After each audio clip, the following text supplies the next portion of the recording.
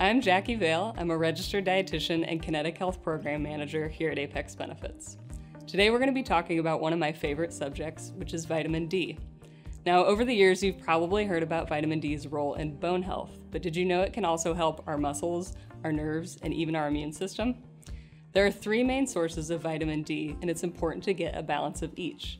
These include the foods that we eat, sunlight, and supplemental vitamin D. Now, there are actually very few foods that are high in vitamin D naturally.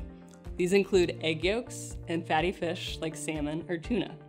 There are also some foods that are fortified with vitamin D, including cow's milk and some plant-based milk alternatives. Our bodies actually produce some vitamin D naturally when our skin is exposed to sunlight. Now, it's important to note that this occurs with modest sun exposure, and you should protect your skin with sunscreen to reduce your risk for skin cancer. Now, if you're limiting exposure to the sun and you don't eat many of the foods mentioned previously, you may consider supplemental vitamin D. There are also certain health conditions where you may need to take a supplement, including celiac disease, Crohn's, kidney or liver disease, all of which put your body at risk for vitamin D deficiency. Now, if you're considering taking a supplement or you're concerned about being vitamin D deficient, make sure you talk to your doctor.